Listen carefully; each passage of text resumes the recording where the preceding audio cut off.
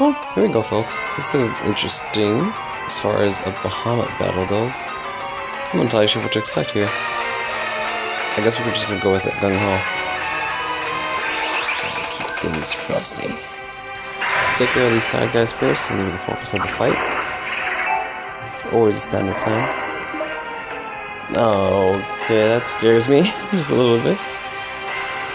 Never good to hear things. Never good to hear things called devastating power rising. Can I stop you? Can I stun you somehow?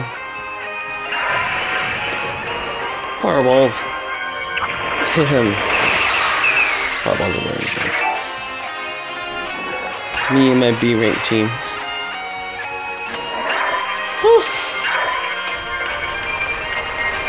Oh my goodness. Oh, whoa, okay, so it's only random AoE. I'm okay with this.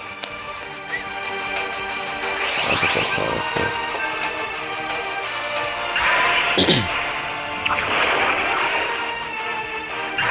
Power it up. I might not get a move in. You be on him. He's so tanky. Again? Okay, that's not super scary, but I still don't see it so often. We'll get to Sarah here first.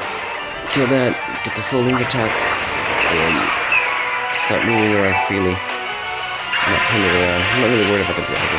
They're kind of normal. Nothing super special about them. They're just wizards. They're mages, so they're neutral to everything. That's a very painful spell, that's for sure. Ooh.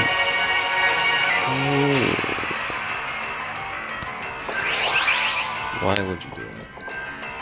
Oh, homie. Well, at least I got that little guy out the way. It's the whole me recording thing making me nervous.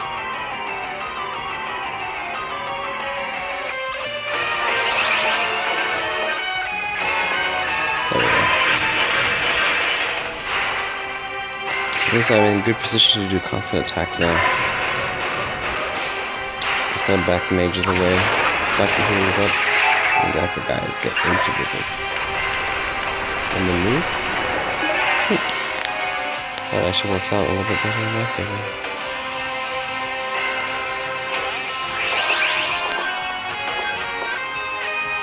There we go. That'll do nicely. This is a pretty good formation. Except I probably could just move my feet off the way and get them into rows. So that they proc. I proc 6. They proc the 5 hits twice. Ah! I can work with this. There we go. Still get my full heal on. The 2. Give me 5 attacks in set. Is it? Nope, I think it's one more hit him. And then he whips. Oh, at least he escapes though.